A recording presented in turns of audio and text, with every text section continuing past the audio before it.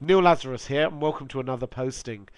Events in the last week have taken a dramatic turn between Israel and the Palestinians.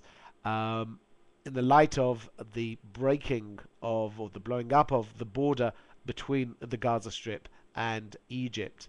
Let's take a step back and just remember how the events first manifested. First of all, we saw a barrage of missiles coming from the Gaza Strip into Israel, including the city of Sderot. And what we've seen is Israel trying to stop, both by military pressure and economic pressure, those missiles coming across. I remind you, we've seen something in the last 10 days of amount of something like 300 missiles landing in Israel, fired by the Hamas government. Israel's blockade, as we mentioned, was dramatically broken when Hamas blows up the border with the Egyptians at Rafah, and as we all saw on television, what is up to today 500,000 Palestinians come across the border and go back again, and we seem to have a chaos and an open border without much control. What's important is to see slightly the longer term of events and the longer implications.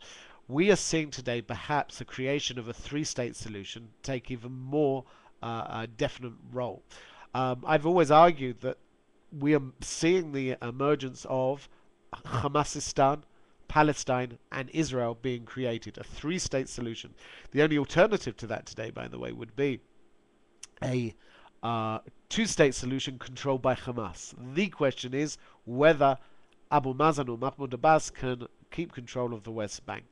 But what we are seeing with the opening of that border in Rafah is the emergence of a new border or new entity called Hamasistan, which, by the way, is as problematic to Egypt as it is Israel. I remind you, Hamas is the Palestinian branch of Hamasistan. The Palestinian branch of the Islamic Brotherhood. The Islamic Brotherhood is a radical Sunni group based in Egypt. So Hamas for Egypt is as problematic as it is for us. Again, Egypt will not take on Hamas in any meaningful and forceful manner. I remind you, we may see attempts to close the border, but that border will be reopened. They already had a second hole being blown into the in the border, and I don't see today Hamas agreeing to have that border closed. It may be the case that the Palestinian Authority will take re-control of that border, as they were meant to before the military coup of the Hamas government. But what is clear is that the Gaza Strip is taking on a new entity, which is pulling in Egyptian controlled areas, starting to threaten both Egypt and Israel, and becoming a base for radical Islam and radicalization of the Palestinian society. It is a challenge. The events of the last week are a challenge both to Egypt, to Israel, and I would argue the Palestinian society itself.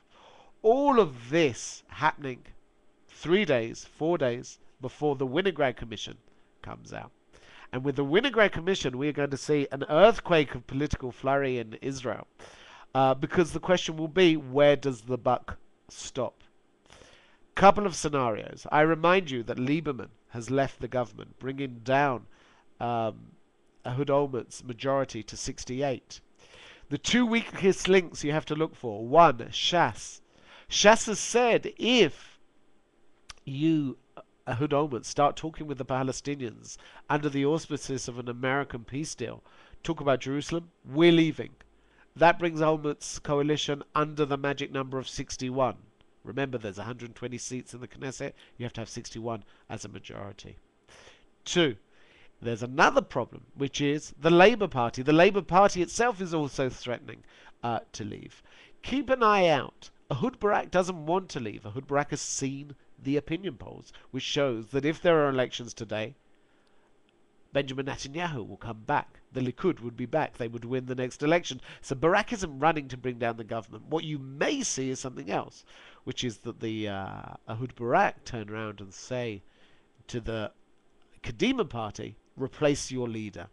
And already we're starting to see some interesting sounds in the foreign ministry, because the person who would replace Ehud Olmert is Kadima's foreign minister, Tzipi Livni. Nothing else happening here in the Middle East. A quiet place, a bit like Australia. But that's more or less what's happening right now.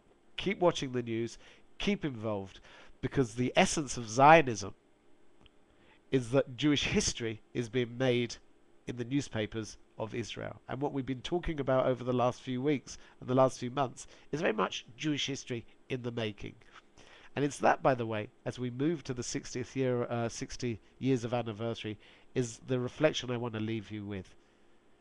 The essence of Israel is that Jews are making their own history, making their own destiny, making their own future, and perhaps even making their own mistakes. But that's the essence of Zionism in the real world today.